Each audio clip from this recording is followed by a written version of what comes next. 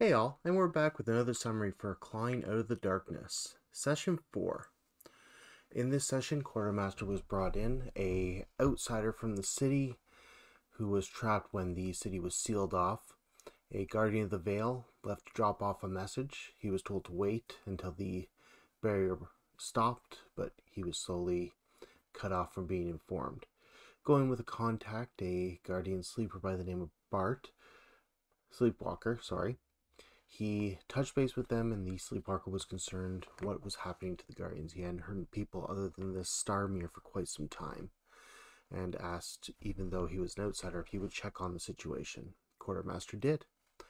Meeting up with the rest of the Cabal after the night before of the vampire attack, the Cabal had a chance to rest.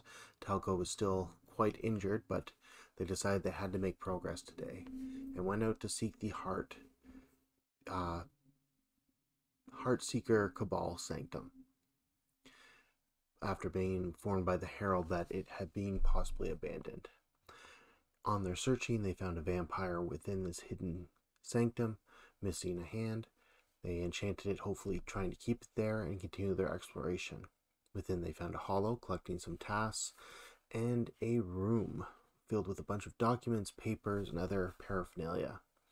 Finding some ruins that suggested that casting could be an issue, something triggered the trap, awakening 3 of the armors, animating them with spirits. Thinking quickly, Quartermaster attempted to make no one would be able to see each other within the room before escaping. For one reason or another, the suit seemed unaffected, or at least poorly affected by the spell, and started to attack the Cabal.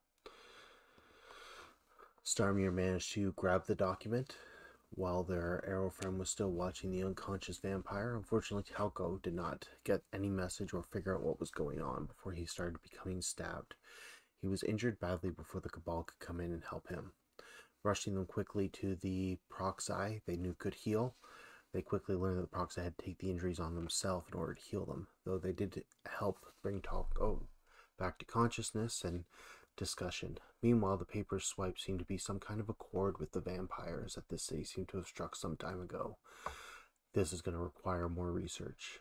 It left off with the sun about to set, the Cabal deciding to split up, half returning to the bar, half staying at the Proxy's home to look after their injured friend.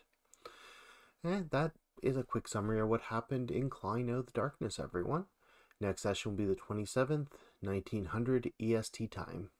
Hope everyone has a great couple weeks. Bye now.